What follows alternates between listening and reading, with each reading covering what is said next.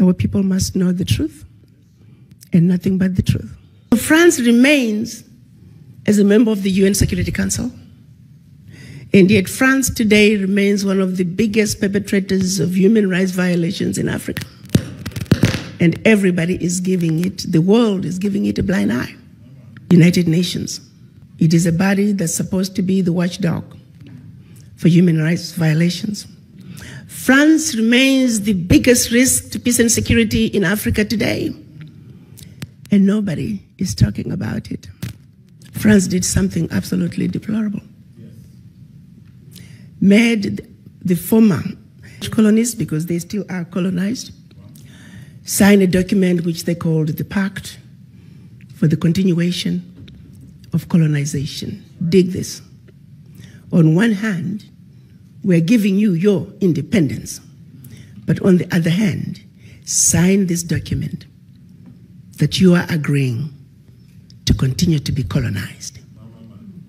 So two countries said, no way, Jose, we aren't doing this, Guinea and Mali. The French could not understand it. How could an African country dare not want to be affiliated with France? So in their anger, history tells us that they went into those two countries, took everything that they thought they had brought, proceeded to pour concrete into the sewage pipes, completely devastating the two economies. This was also done as a way of letting the other countries know that should you refuse to sign this document, this is the fate that awaits you. So the rest of the country signed the Pact for the Continuation of Colonization remains in place. What is special about this?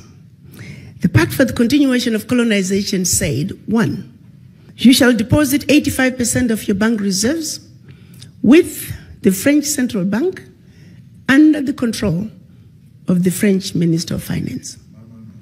The French government will take all your monies, collectively invest your monies in the French stock market under the French name.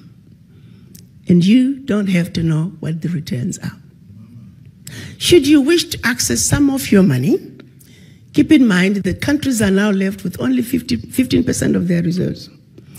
You have to submit your country's financial report, and if approved, you get to access up to 20% of your deposits from the previous year as a loan at commercial interest rates. I'm going to repeat that. Should you want to access some of your own money, you have to submit your own country's financial report. And if approved, you get it as a loan at commercial interest rate. So you go from having a humongous credit with France to now owing France for borrowing your own money, a loan that you'll never be able to finish paying.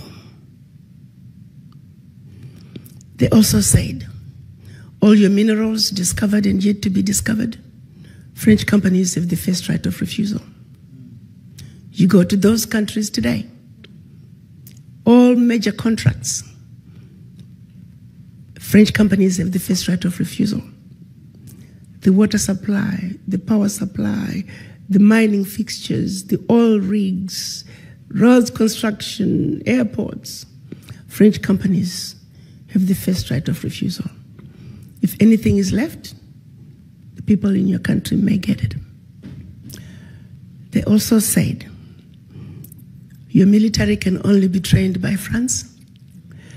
You can only purchase military equipment from France.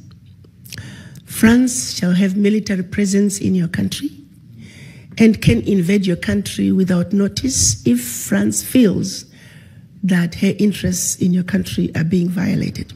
In the past many years, we've had 67 coups in Africa out of 26 countries. Of the 26 countries, the coups, 16 coups, were 16 countries were former French colonies. To date, 22 African leaders were assassinated during a coup, documented all of them. France was behind it, simply because France felt they were quote-unquote threatening French interests. Countries are still depositing their funds to France. Do's and don'ts as stipulated by the Pact for the Continuation of Colonization. You have given up your financial resources. You have given up control of your natural resources. You have given up your military. What power do you have? Today, because of the Pact for the Continuation of Colonization, France alone, that little bitty country, is taking out of Africa over $500 billion. Over $500 billion. And by the time they finish investing that money into the French stock market, they are realizing trillions of dollars in any given year. Park that. The watchdogs for corruption are saying out of Africa, 50 billion gets out of the continent from corruption. The question I have is, why has it been so difficult for us as Africans to say enough is enough? How long are we going to keep watching this carnage go on and we say nothing? It goes back to the mind. It goes back to that fear. It goes back to that sense of inferiority. And I go back to the diagnosis I made when I went to Washington.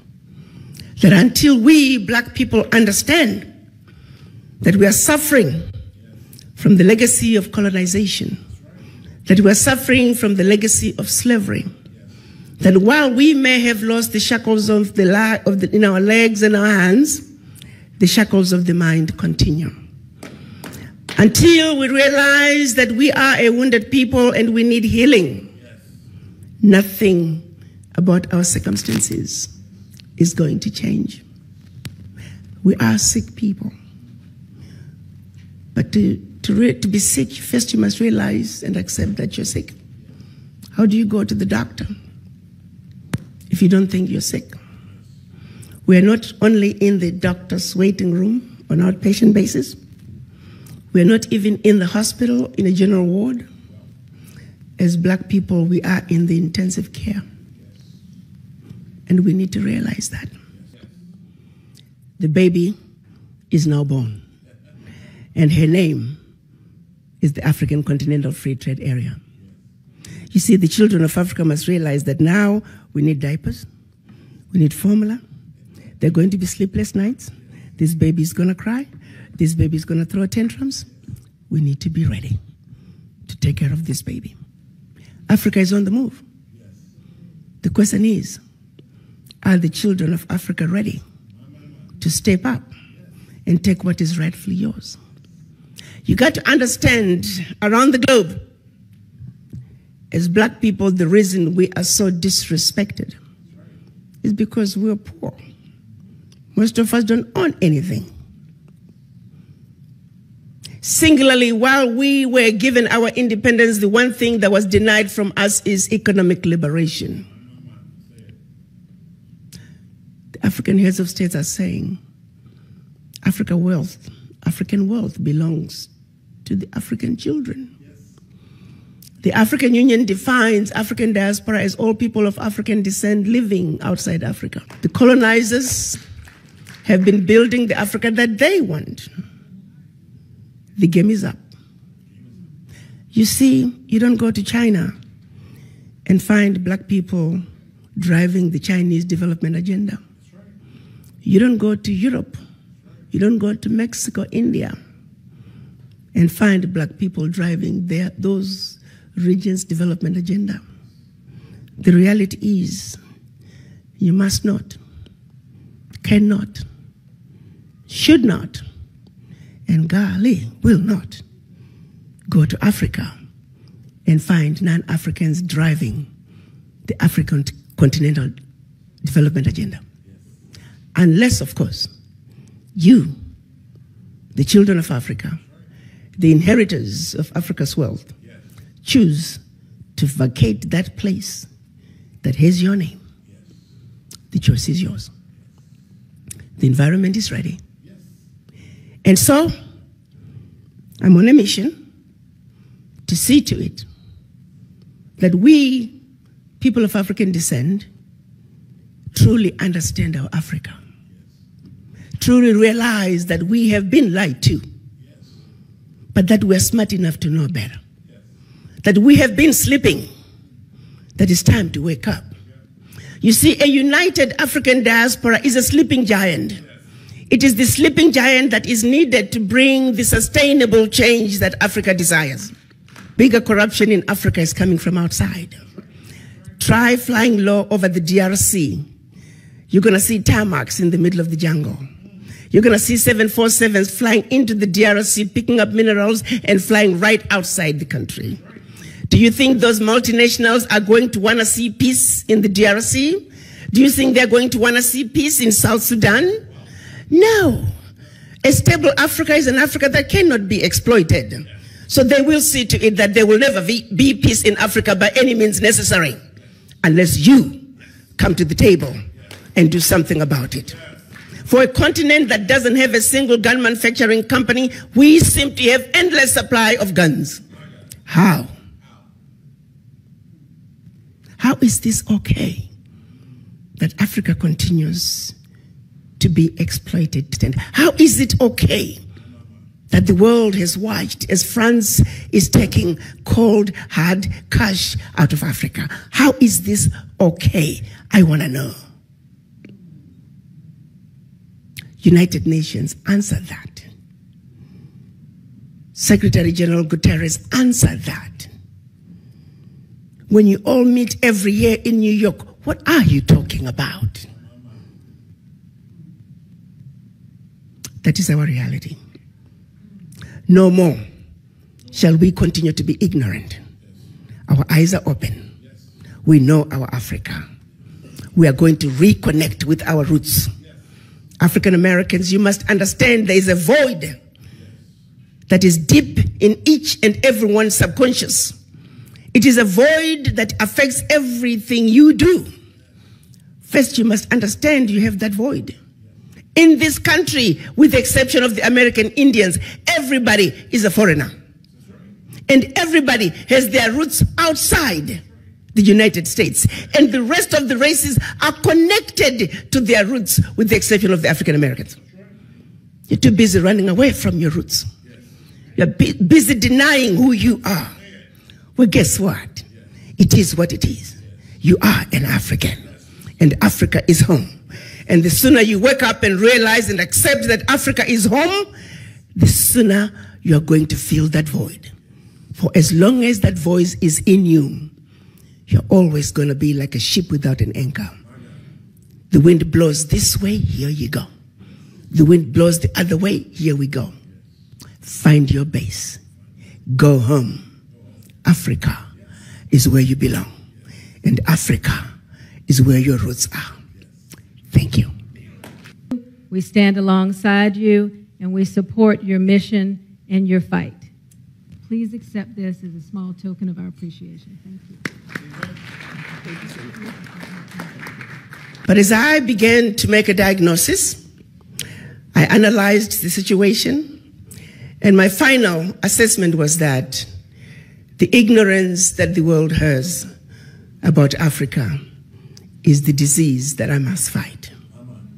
So I set out to have a plan, and I began implementation. Because it is only when that disease is treated, it is only then and only then can we embark on a true healing path for Africa and her children. The African Continental Free Trade Area is creating an economy that's $3 trillion with a workforce intra-Africa of 1.27 billion. An environment that you can spread and grow your business like wildfire from one country to the other. The borders that have kept us from trading with each other as African countries are in the process of being melted as we speak.